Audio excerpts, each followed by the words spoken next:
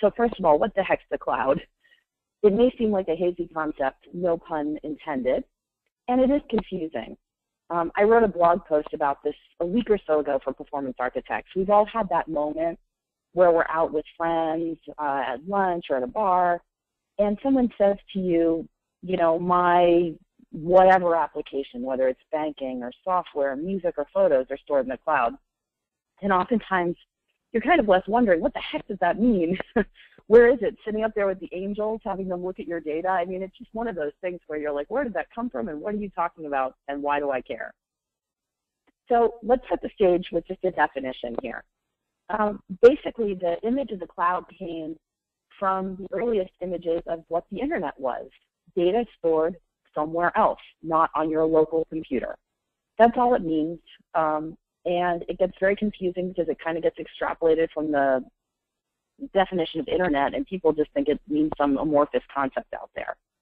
So that's all it is. However, it's also confused with some business software terms, and this is why people get really mixed up sometimes.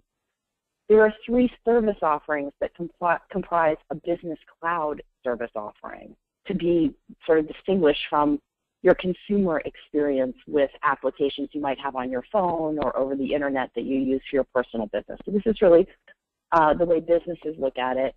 First of all, there's software as a service. And what that means is software that's deployed over the internet as a service, oftentimes in a pay-as-you-go model or a subscription model.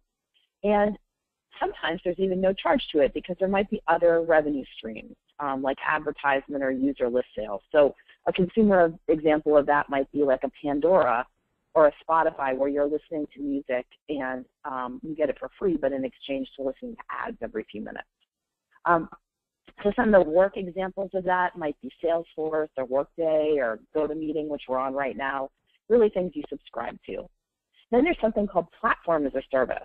And platform as a service is really analogous to software as a service, except that rather than being software delivered over the web, it's actually a platform for the creation of that software. It's what businesses use to create software for other businesses. And finally, there's infrastructure as a service. And what that is it's really all the infrastructure that underlies the software and the internet that makes these services available. So companies can choose to really lease space on this equipment to make their software and services available. Places like Amazon Web Services or Microsoft Azure are examples of that. And what makes it super confusing is when we talk about moving things to the cloud, oftentimes organizations are talking about all 3 of these things bundled. So sometimes it just doesn't make a lot of sense when you're talking about the cloud as to what you're talking about. So you might want to ask people to clarify when you talk about moving to the cloud and what that really means. So how does it impact you at a high level, no pun intended? Obviously, as a consumer, it's pretty obvious. You have these phones now that act like computers. Your computer doesn't store very much anymore. It's all on the internet somewhere. But you also have a lot of your office applications being stored other places, and that gives you a lot more flexibility. Also tethers you to the office a lot more. Obviously, we've all had that experience of being at a kid's soccer game or on vacation and having someone say to us, well, can't you just look at that document over your phone while you're sitting on the beach? So why is business software moving in this direction? Really, it's about reduced costs and remote access. This software as a service model, because it's delivered as a service, allows costs to spread out over time. Although the software vendors have gotten a lot smarter about this, they're asking for upfront payments for these kinds of monthly payments as opposed to spreading them out over months or years. But there is some reduction in upfront cost. There's also a reduction in your actual IT costs as an organization. You don't have to have somebody on site that maintains it in the same way. You don't have to maintain those physical computers or servers. And you don't have to deal with those upgrades. They're automatic, although there's kind of a downside to that as well. And again, it gets back to that remote access as the third benefit, which is, again, you don't need to be tied to a physical computer where the data is stored, so you can work as an end user almost anywhere, which again has its pros and cons, to say the least. And if you don't believe me, you can believe the data.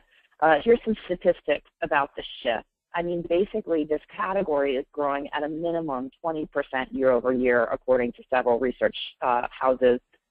Over 60% of software enterprises are expecting to have at least half of their infrastructure, by 2018 on cloud-based platforms. And frankly, it's going to have trillions of dollars of economic impact. So the bus is kind of leaving the station. Whether or not you want to get on it is your choice. But we, as a consultancy who does a lot of work in this area, have been very engaged in this for the last 24 months, and we don't see it slowing down anytime soon.